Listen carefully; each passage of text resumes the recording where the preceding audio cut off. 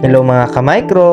For today's video, ipapakita ko sa inyo kung paano gawin ang Autoclave Sterilization Performance Check gamit ang Sterikon Bioindicator by Merck. Itong procedure na ito ay ginagawa as part of the quality control check ng ating laboratory equipment, especially ang sterilization performance and condition ng ating autoclave. Sa mga hindi nakakaalam, ang autoclave po ay ginagamit to sterilize lahat ng mga materials at media for microbiological testing, making sure na lahat ng mga ginagamit ay sterile or malinis, thus preventing contamination sa ating testing. By the way guys, ang Sterikon ay isang ampule na may lamang nutrient broth, sugar, a pH indicator, and spores ng Geobacillus styrothermophilus na bacteria. Ang bakteriyang ito ay thermophilus, meaning may kakayahan silang mabuhay sa mga lugar na mataas ang temperature kagaya ng hot springs na umaabot hanggang 75 degrees Celsius. Pero, yung spores niya ay mas resistant sa napakataas na temperature up to 121 degrees Celsius. Ginagamit na indicator ang spores upang malaman if yung autoclave natin is na-achieve niya yung required temperature and pressure as a sterilizing equipment. Even though yung spores ay highly tolerant sa high temperature, pero namamatay pa din sila if they are subjected to a temperature of 121 degrees Celsius for 15 minutes with compressed steam pressure of 15 psi or 1 bar. After kunin ang ampules sa ref, i-shake muna nating mabuti each ampule to homogenize the cells with the media na nasa loob. Then, huwag nating kalimutang lagyan ng secondary container per ampule in case there's a breakage na mangyayari during the sterilization process. Usually, ginagawa ang QC check na ito once per month.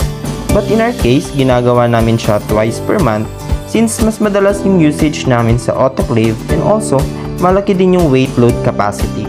It is also our way to monitor the performance of the autoclave and to know if the equipment is functioning well. We test both the autoclave for sterilization and the autoclave for decontamination at the same time.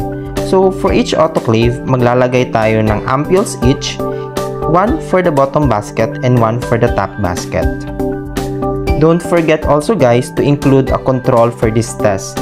Ang control ampule ay hindi natin siya ilalagay sa autoclave but isasama natin siya i-incubate together with ampules na na-sterilize. After maisama ang ampules sa mga materials for sterilization, let's set the autoclave temperature at 121 degrees Celsius for 15 minutes and automatically the equipment will start and stop the sterilization process after one cycle. Same lang din ang gawin with the autoclave for decontamination but instead, set it to 121 degrees Celsius for 30 minutes.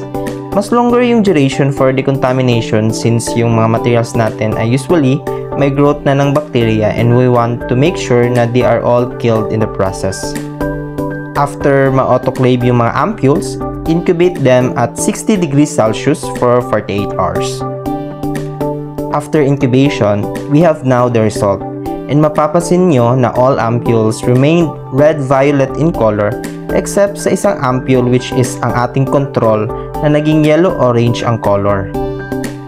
Ang explanation nito guys is that nag-change yung color ng control ampule into yellow-orange because yung spores is nag-germinate or nag-grow back into cell or vegetative forms and it utilized the media na nasa loob din ng ampule. When they use this nutrient, nagpo-produce ng acid products due to fermentation. That's why bumaba yung pH environment sa loob at ito ang nadidetect ng ating pH indicator and thus napfo-form yung yellow-orange na color during the incubation process. While yung apat na ampules natin na na-autoclave remained red-violet in color kasi lahat ng mga spores ay namatay during the sterilization process. That's why walang growth na nangyari kahit in-incubate pa ito for 48 hours. After meron ka ng result, don't forget to document and record for monitoring purposes. That's it for today guys. Please follow me for more videos like this. Bye!